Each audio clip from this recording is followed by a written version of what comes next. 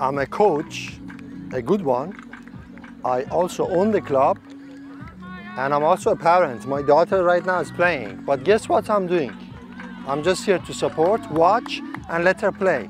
So parents, you come and watch and just talk to them non-stop, you're not helping them, for God's sake. Yeah, as coaches, we can see they are making mistakes, but we are okay with it. Let them make mistakes. Trust me, when we go to training, we try to help them.